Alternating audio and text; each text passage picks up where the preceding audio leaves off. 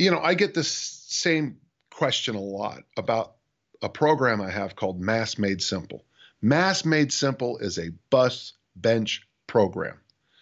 You do what I tell you to do. You do it for 6 weeks. 6 weeks in one day. You evaluate how it went, and then you can give me feedback. If you didn't gain mass, come on out here, punch me in the face. I'm happy if you followed it.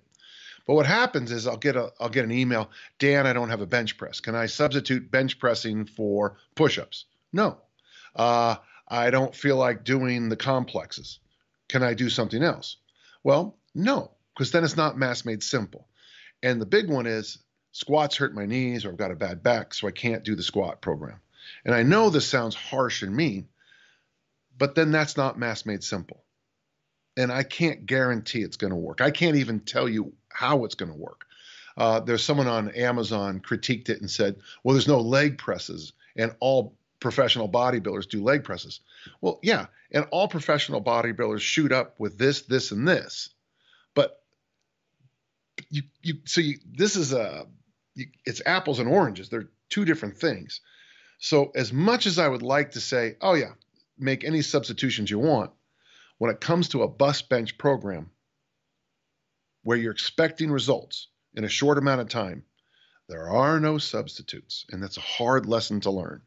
Dan, I want to do your Olympic lifting program called Big 21 in the bench press. Will it work? Well, it might work, but you've substituted it out. So I don't know.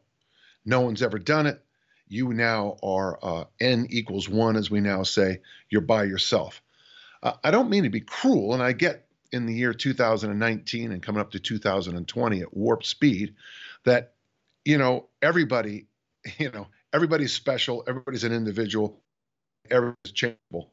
But in my world of training and lifting weights, strength and conditioning, this is where you get into trouble, is you take a program and you start to pull the things out, and then the program falls apart.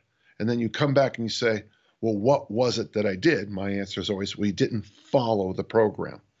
It is a gift in a lot of ways. And it's too bad because when I first started on computers were a lot less friendly.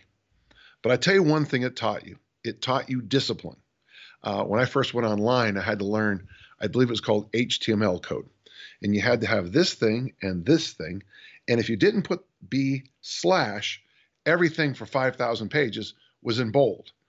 And so you had to go back and find where you forgot to put that in. Very unforgiving. Now, if you go to a place like WordPress, you can highlight the whole area and press B, and it looks perfect. Mass Made Simple bus bench programs are 1998 HTML codes. They're very unforgiving. They have to be done exactly. But now it's 2019, 20 years later, and the computer and WordPress and the websites are all very friendly. The problem is this. Those friendly programs, that's park bench. The tough ones, the 6-week, 3-week, 2-week programs, those are bus bench, and you can't change anything on them.